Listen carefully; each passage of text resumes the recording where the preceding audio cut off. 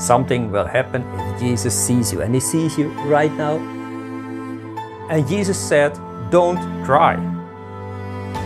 And today I want to tell you that Jesus cares about you. His heart goes out to you. Don't allow your past to destroy your future. I believe God has a plan for your life, and this message will help you in Jesus' name to get one step closer to your divine destination. In Luke chapter 7, there is a magnificent story especially for you. Listen and be blessed. Soon afterward, Jesus went to a town called Nain, and His disciples and a large crowd went along with Him. So many people followed Jesus. They were astonished, some were afraid. They wanted to see what is this Jesus going to do right now, because they saw all the miracles. They were hungry for more of God. I continue. As He approached the town gate, a dead person was being carried out, the only son of his mother, and she was a widow, and a large crowd from the town was with her.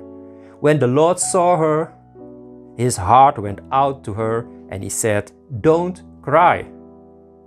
Jesus tells you today, don't cry.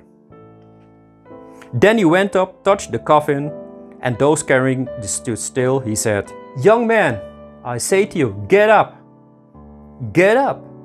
Get up. The dead man sat up and began to talk, and Jesus gave him back to his mother. When the Lord saw her, His heart went out to her, and He said, don't cry. Now, you have to understand this lady. She had a wonderful life. She had a husband, a son, and they were happy. But one day, her husband died. And that was a terrible day, because he was her companion, her friend, her insurance, you could say, because a woman by herself, a widow, was helpless, had no rights in that time. So now she was a widow. But at least she had a son. But one day, this son died too. The Bible doesn't tell us what happened, but she was in this terrible situation. Her husband had died, now her son died. She lost her future, she lost her hope, she lost everything. And now she's crying and crying until she has no more tears. But one day, Jesus happened to be in the neighborhood. I don't believe in it happened to be in chance.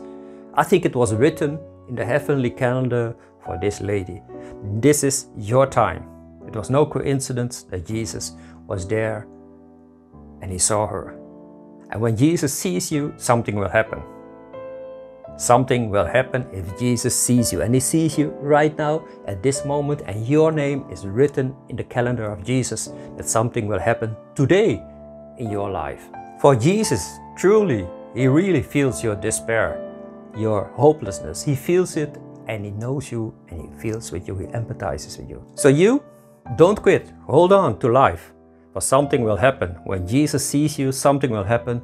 Don't quit, stay in it. And Jesus said, don't cry. For Jesus wants to bring a solution in your life.